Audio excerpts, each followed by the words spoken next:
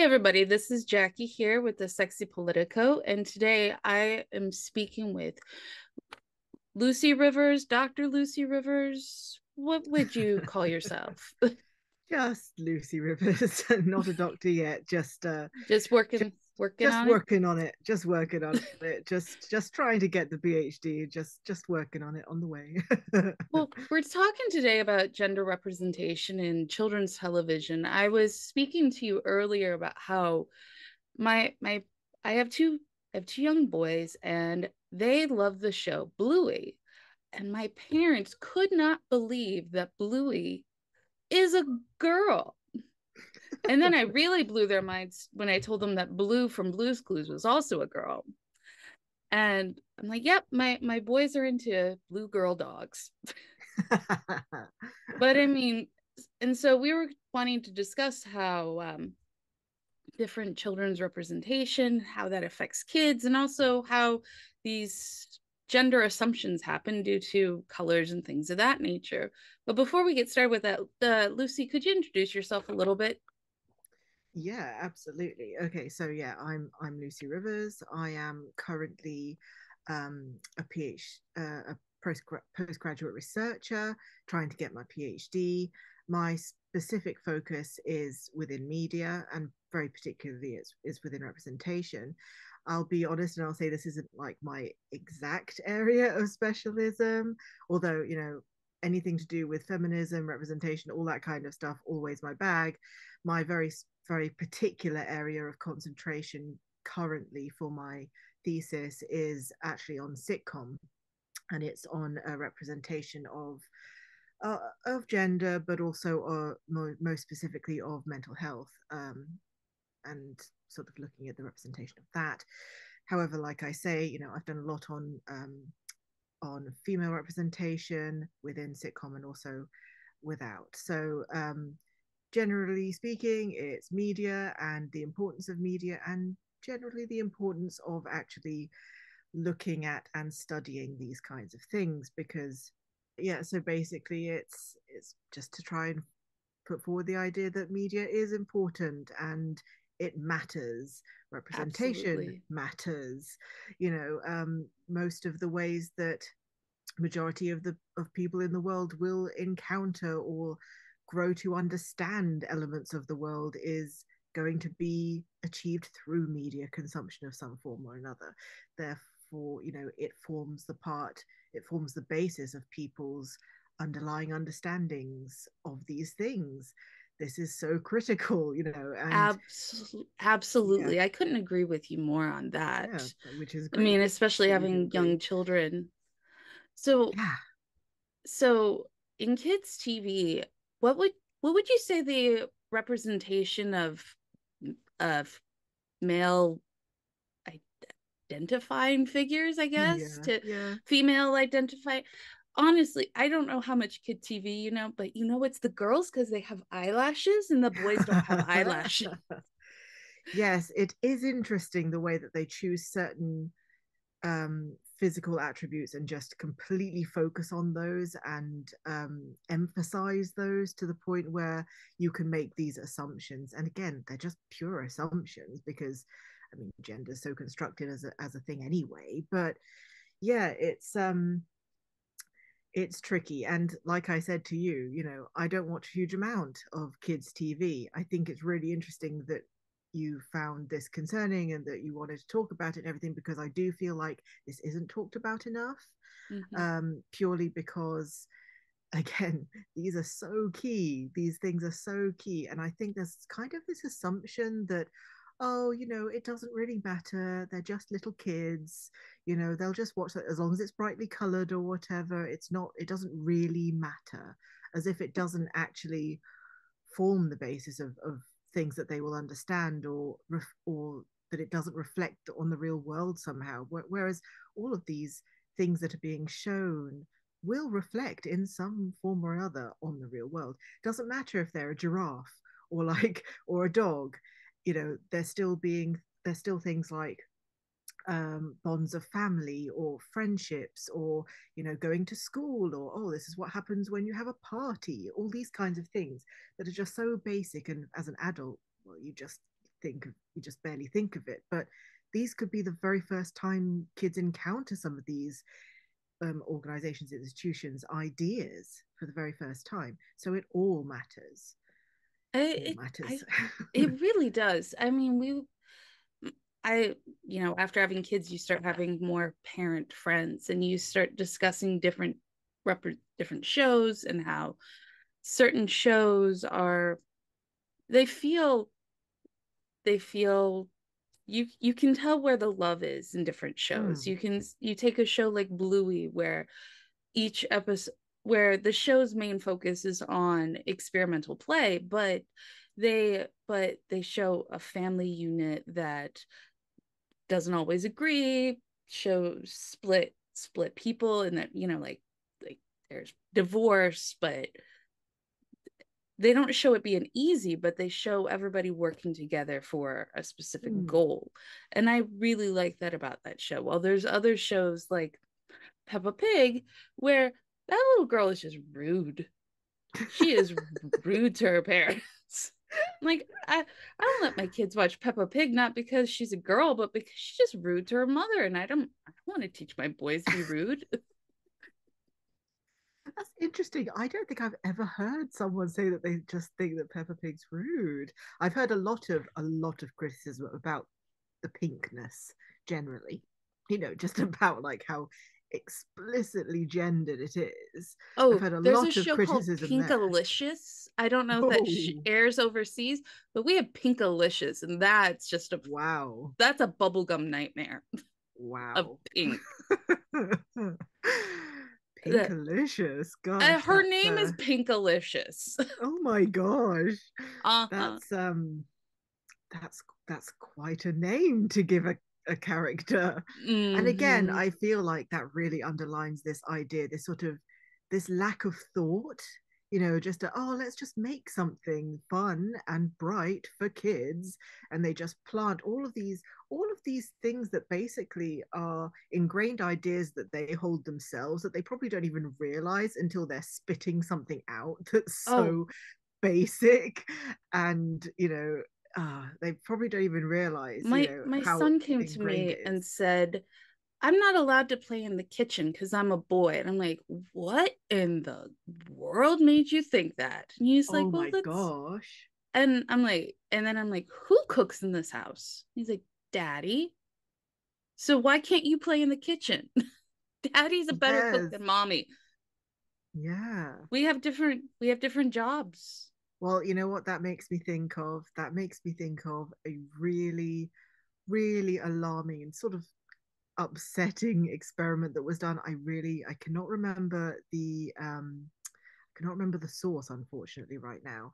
It was uncovering how gender bias was present in really young kids, because they were asking them about what their ambitions were for when they grew up. There was a marked difference between what um, what male People we children we believe are boys. believe are boys. Of course, they don't know yet, probably. Presenting boys, I guess, what presenting boys were coming up with compared to what presenting girls were coming up with. And more beyond that, it was really interesting when they flipped it, when they said if you were, and they gave them a different gender, what would your ambitions be? And presenting girls came up with loads more options than before. Whereas presenting boys, like one of the presenting boys said, oh, if I was a girl, I'd have to be nothing, despairingly, as like they believed that they would not have the option to have a profession. So it just goes to show that these biases are being taken to heart unconsciously and very, very young, and not even just about their own gender, but about other genders. And it's extremely pervasive, and it's yeah, it's really disturbing. My son came up to me and he said, when I grow up, I want to be a daddy, like daddy. I'm like, oh, that's nice. He's like, but can I also be an astronaut too? It's like, yeah, most astronauts were daddies. It's like, you can be both? Like, well, you're so Oh, daddy and a speech therapist. oh, It's like, oh, oh. that's so cool. Like, unless you want to be a stay-at-home daddy, then that's a different thing. But Hmm.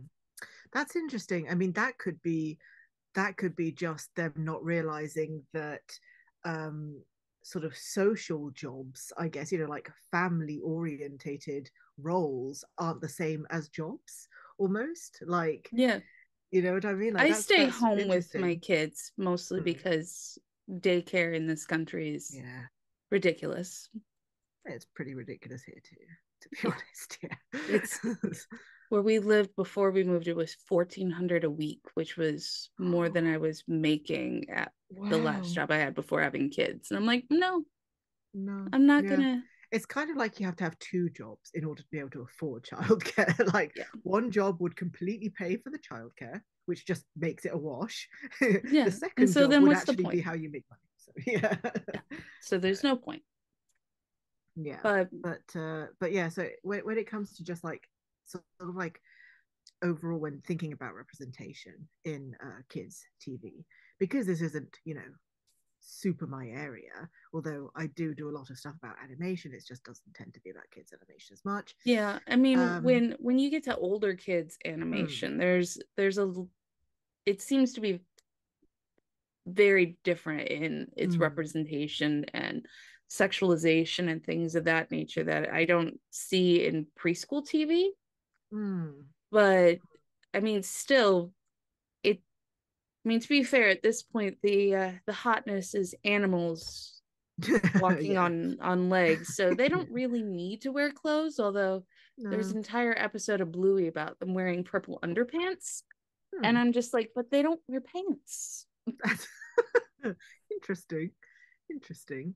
Makes me think of the Donald Duck thing, Yeah, it's like quite a lot. there's an entire episode about magic underpants, and I'm like Hmm. you don't wear pants. Huh. Or maybe the appeal was just the magicness of them Just saying magic pants, though. I mean, they're then. Australians, so they're just going around saying magic pants. And Magic so then pants. my kids are like, magic pants. I want magic pants. But then they're pulling out their two-legged trousers. I'm like, okay, Mhm. cool. You can have the wear your magic pants to school. I'm good with that. It's interesting.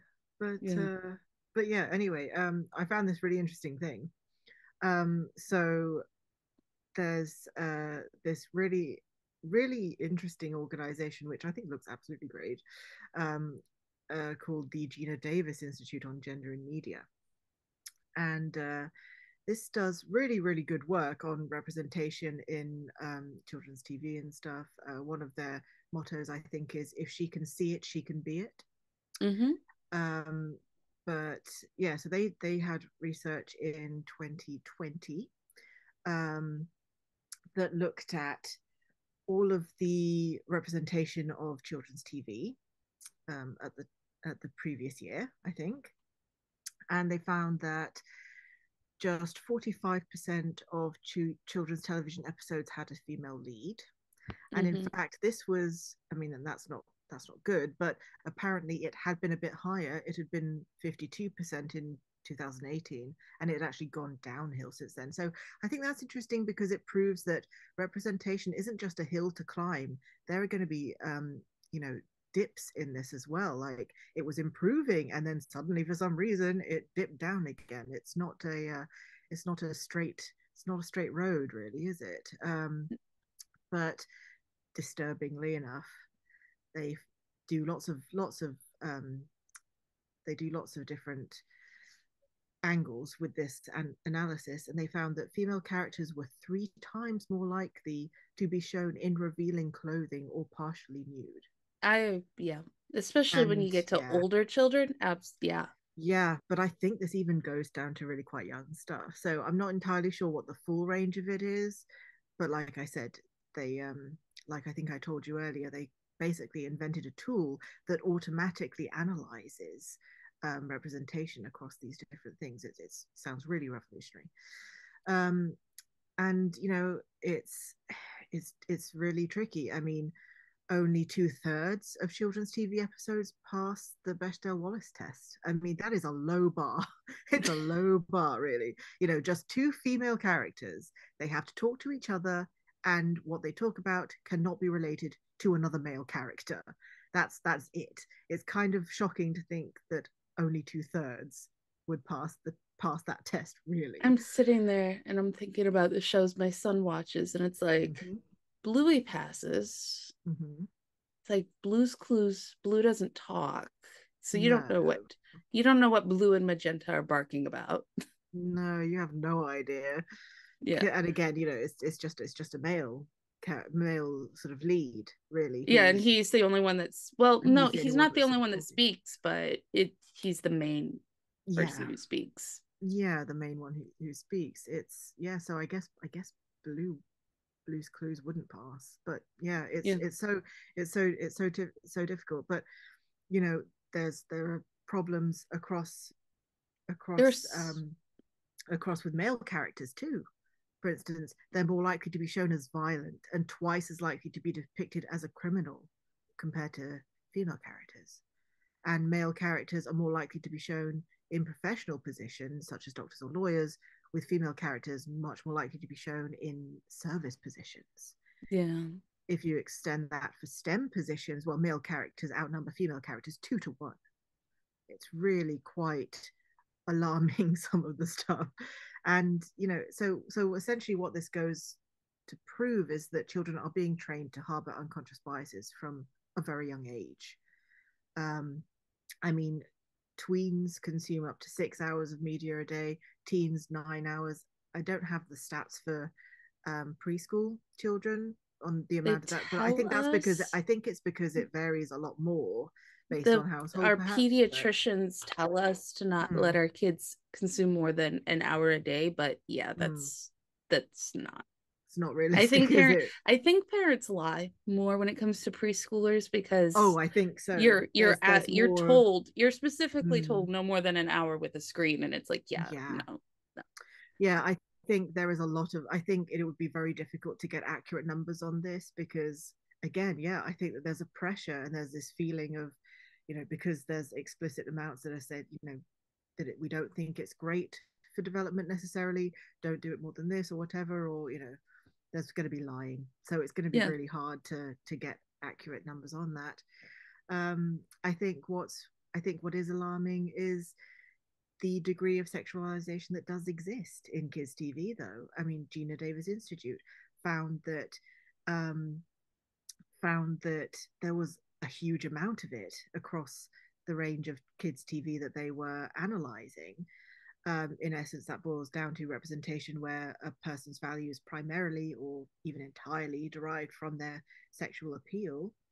And so it's where physical beauty is equated with sexiness, or when sexuality is inappropriately imposed on someone, or when a person is being sexually objectified. So those are kind of like the broad strokes for what counts as sexualization in these cases. The results really were concerning. There was emphasis on physical appearance for female characters. Female characters were almost twice as likely to be better than average looking or stunning than male characters. They wore more revealing clothing, more likely to be shown partially nude. Again, really, really concerning. I think it's also worrying as well that another study found that female characters in kids' TV were more likely to use magic to solve their problems, Hmm. like within the narratives, while male characters were much more likely to use STEM skills or physical strength. So this sets kind of really troubling ideas for gender. It sets really troubling ideas for what women can achieve in reality, as well as potentially limiting men's attributes sort of to the physical and these kinds of things as well.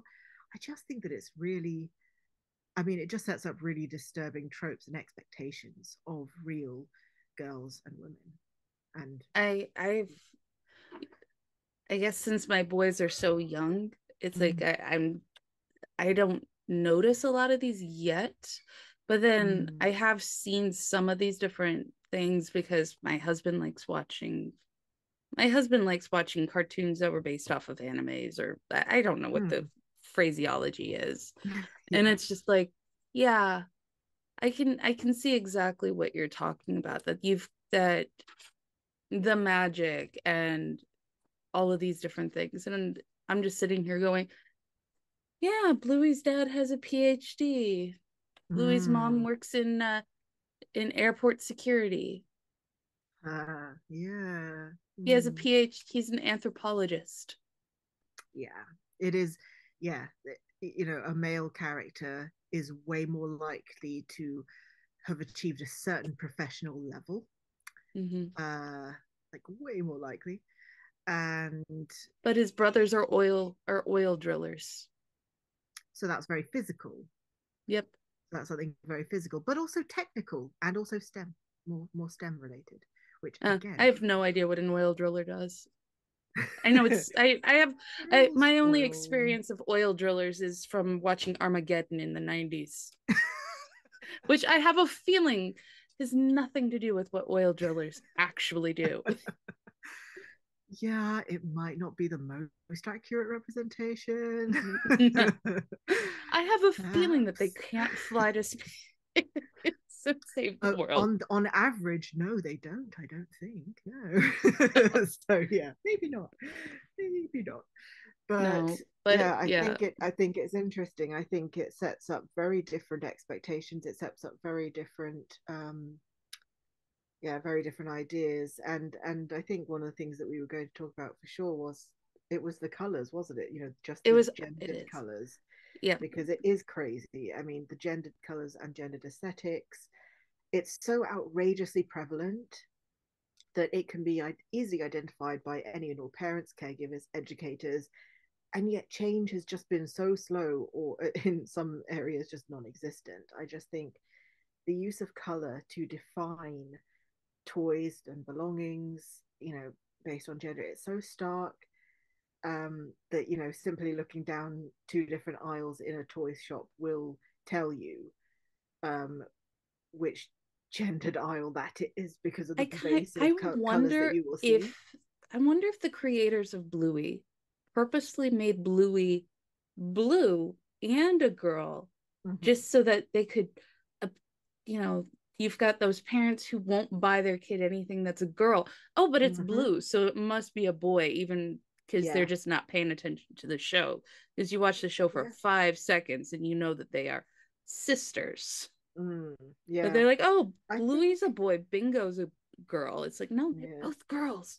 Yeah. I think it's very likely. I think that sounds like an example of very um, considered and purposeful representation. And I think it's great. And I wish that there was a lot more of it, because then you've got stuff on the other side of things. You've got Peppa Pig, and Yeah. and even Dora the Explorer. She wears pink, doesn't she? Pink and purple, Dora the Explorer. Yeah. Yeah, Yeah. I've watched one episode of that and then yeah. got really tired of my kid singing backpack, backpack over and over again. And so I'm like, I'm done with this show. Yeah, Let's go watch some multicolored fish. yeah.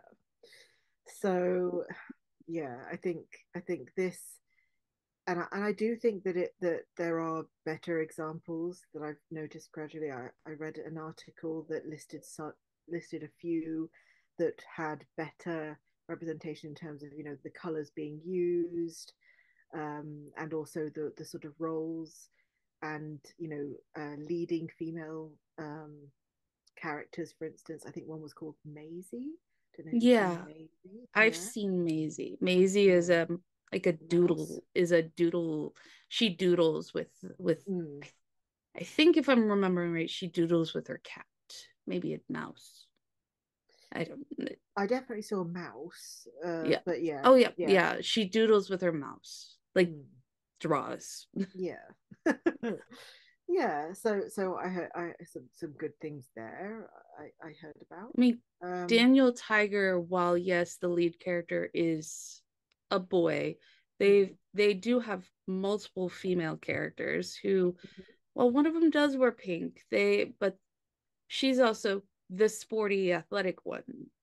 mm, So I mean, I don't, mm, and of course they do have the girly girl, but I mean, it's unrealistic to not have anybody who is into pink and ballet, and then but mm, then a different one who's like, oh, I like playing baseball with my brothers. It's like, okay mm. then. Yeah. I think it's yeah, I think one of the problems that any kind of media will come up against is the burden of representation. So this is where even a slight move in the right direction will still get criticized a lot for seeming to not go far enough, you know. So I think essentially it's that kind of thing where, if you get something, Will and Grace was really famous for it because it was such a rare example of queer representation, for instance, on television, and it got really torn apart um, by the queer community because they felt that it was stereotypical or that there were elements that they didn't agree with and they didn't like that representation. But that was just a case of burden of representation because you can't be all things to an You know, entire community. that time period, queer people were weird. You had Friends on at the same time. The way that Yeah. Friends dealt with trans people is something Mm. I hope that people are talking about more. Oh, for sure. Yeah, there's a lot of, I think because of it getting a new lease on Netflix, there's just this huge amount of, let's go back and look at Friends and stuff. And yeah, there's some really um sexualized and a lot of homophobic stuff and a Mm. lot of transphobic stuff in Friends. At the same time, and at the same time, there was, again, it does suffer a bit from a burden of, A loving gay yeah, couple with a child yeah, who were married and had a wedding, yeah, and I think it was like the second gay wedding on primetime TV. yeah. It was the first or the second. It might have been. I keep hearing that it was the I first think it was the lesbian wedding, second but I'm not gay sure. wedding, but the first lesbian wedding. I think that's what I heard as well. So let's go with that. Sure.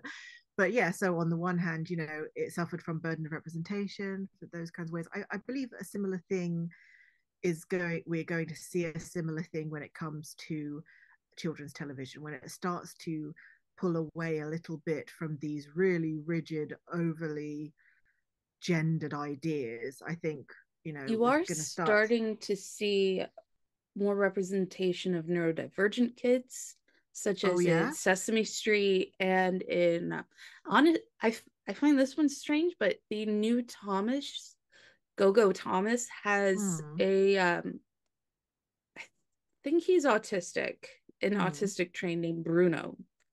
And then Ooh, they're interesting. starting to show more queer parents on Sesame Street. And I mean, they're Oh, not main nice. characters by any stretch of the Yeah. imagination, but like they'll have like a party at the end of whatever the thing the Muppets Mm, were doing, and it's like, oh yeah, look, it's my mom's Susie and Tammy or whatever their names are. mm, mm. Huh. That's really interesting. I think I had heard about the Sesame Street because I'd heard about, because it's a Muppet Yeah, that's like a puppet Julie. At first, that she has, was promoted by Autism Speaks, and then Sesame Street has oh, knows now that Autism Speaks is it bad? It does doesn't not speak for speak for autistic. autistic people. Let's just Yeah. say that nicely, Yeah. and they have moved away from that platform Hmm. completely. Well, I took some interest in the representation of this new character on Sesame Street because I thought that they handled it pretty well from the clip Yeah, that I I do watched. I too. thought it was good. It wasn't it properly demonstrated difference and in a way that was still quite inclusive. Like it's like, yeah, no, there is definite difference in the way that this Muppet will interact and that you should interact with this Well, Muppet, but it was still really quite inclusive and it was really quite nice. what I loved is that as somebody with an autistic person in my family, they said this is what autism looks like for Julia, Mm, as opposed to saying this is what autistic people are like. It's like, no, this is what yes, autism looks like for Julia. It yes, doesn't, because autism is different for everybody. yes. I really, really appreciate that they went that extra mile because yeah, that's what proper good representation does. It also highlights the fact that there is difference even within the neuroatypical difference, and that's, I am autistic.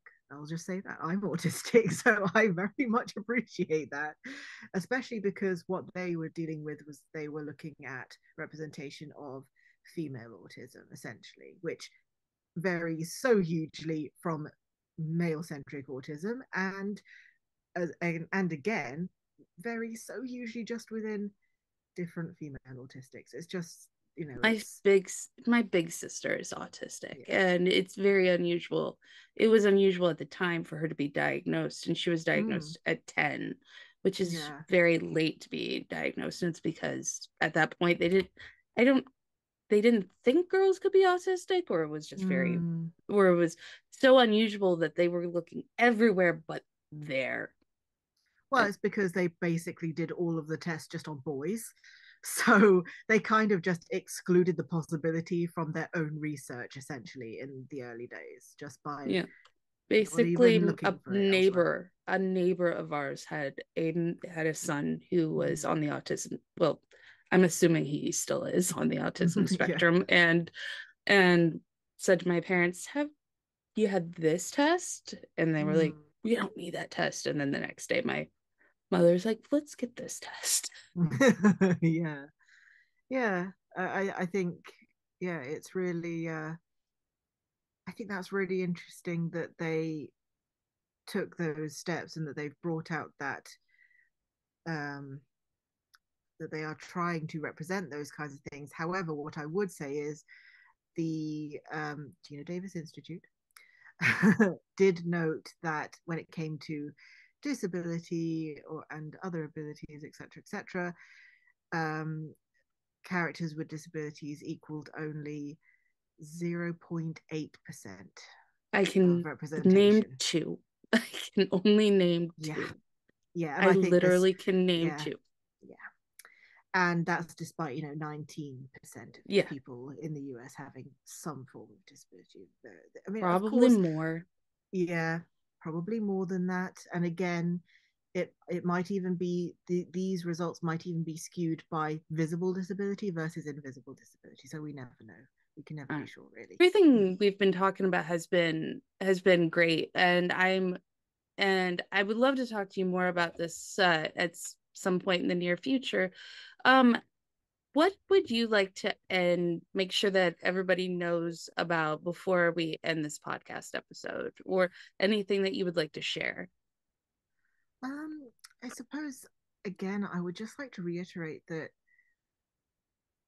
media that there is so much power in media, and it really does deserve proper consideration and research and all these kinds of things. There's this idea that it's like a Mickey Mouse subject, and all this kind of thing. It's just so inaccurate, because it really does form the basis of all human understanding now in many ways. It is going to be the first portal through which so many people grow to understand and experience different aspects of the world, and it will form the basis of what their opinions and their beliefs are. And so much of this will be unconscious, and this is why producers of content need to be mindful, I Mm-hmm. think, and especially when it comes to producing things for children and for developing children, developing minds. I think it's just so critical to put real thought and consideration into it. I couldn't agree with you more. Thank you so much for being on this episode of the Sexy Politico podcast. I will have links to all of Lucy's social media down below, and also some links that she sent me from the Geena Davis Institute and things like that. So if you would like to do your own research about this topic, you can do so as well. And so thank you very much for being on this episode, and I will see all of you listeners next week. Thank you. Bye.